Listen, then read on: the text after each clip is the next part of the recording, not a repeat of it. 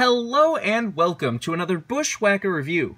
Today we are going to be taking a look at the newest University of Racing Legends release, Richard Brickhouse's Talladega winning 1969 Dodge Charger Daytona.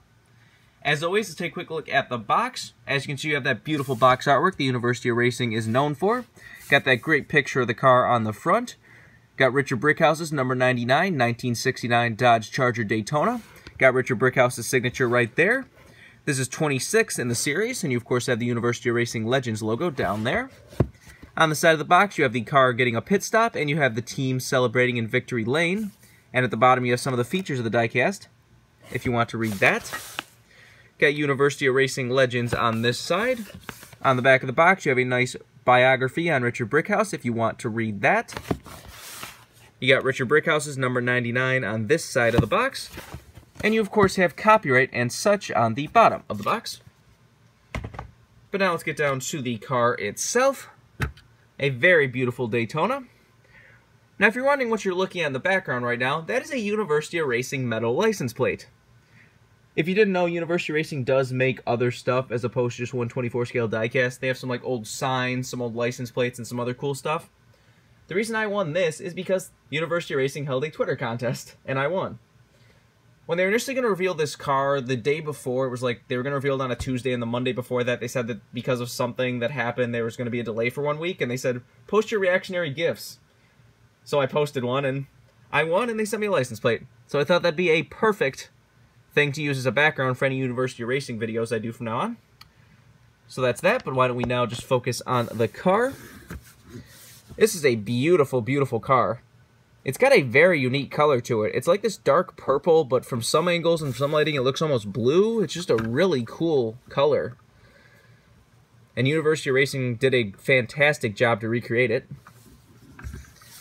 Said this was the debut of the Dodge Charger Daytona, and it just happened to win that race. Surrounded by controversy, mind you, but it happened to win that race. Talk about that a little bit later. But for now, let's get down to sponsors and other stuff. On the hood, you of course have 426 cubic inches. On the front, you got 299s, where each of the headlights would be, and you of course have the grille. Down the side, you got Crown Dodge, you got Gadsden, Alabama. Isn't that where Yellow Wolf is from? Anyways, on the back, you have Daytona, and you have the Super B logo on the wing. One of the coolest details on this car is right here on the door. You see that there's a piece of tape over the driver's name, and then Richard Brickhouse written on top of it. Who was under there? Was it Charlie Glotchbach?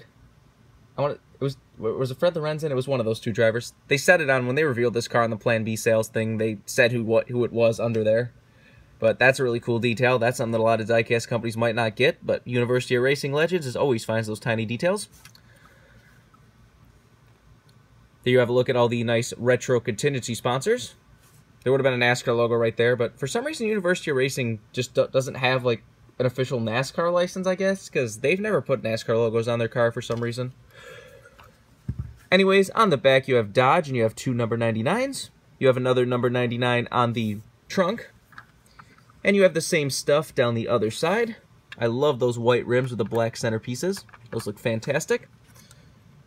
But now let's take a look under the hood if it wants to open, which it does not. Don't want to break anything. Got nothing on the other side of the hood, but there is the beautiful University of Racing Legends engine detail. Like I said, if you're a person who doesn't like what Lionel's doing these days, go to University of Racing, because they have all that detail you want. Take a look under the deck lid. Got your typical fuel cell and such back there. Obviously, this was long before the age of roof flaps. And there's the underside of the car, if you want to see that. I always love how University of Racing does those nice, like, burnt tailpipes. Fantastic detail. Got University of Racing Legends and Dodge. You, of course, have all that detailed interior in there, the wood paneling and all that you've come to expect, if I can get a good view of that. I love the wood paneling.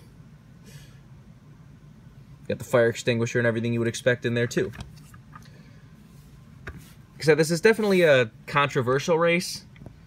If you don't know the entire story on this race, go take a look at Slapshoe's video. He did a video, like, I think in less than a year ago that is just fantastic. Just kind of just break down all the controversy around the race. Kind of a, slimmed down version was basically Bill France builds Talladega, it's so big and so fast that the tires can't handle it. Firestone and Goodyear just cannot build a tire to handle it. All the drivers are like, we're gonna die. Like, this is not safe. We are not racing like this. And then Bill France was like, you're all just scared. Get on the track. Like, I'm keeping this race on this date. I don't care what you want. So then most of the drivers, who all formed sort of a union, all just kind of bounced. They all were like, okay, bye. And there were only 3 cars, 3 real Cup cars on the track. There was this one, there was Bobby Isaac's number 71, and there was a regular Dodge Charger 500, the Ray Fox 3 car. And it came down to a scoring error, of course. You have 3 cars on track. There's, of course, going to be a scoring error.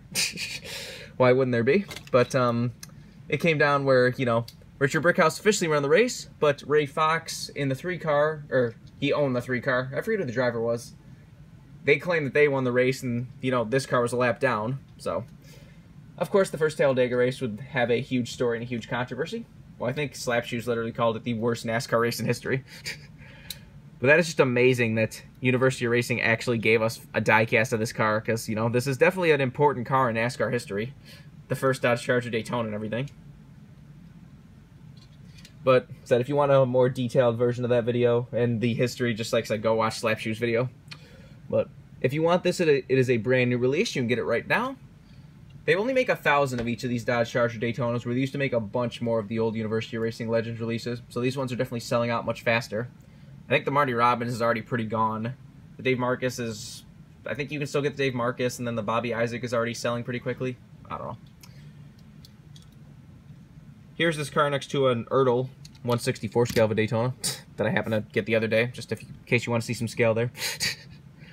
Because I would love to see if University of Racing Legends ever did 1/64 scales, because that could be quite amazing. I don't know. But anyways, I think that's pretty much all there's to say. This has been a review of Richard Brickhouse's 1969 Dodge Charger Daytona. Hope you enjoyed, and thanks for watching.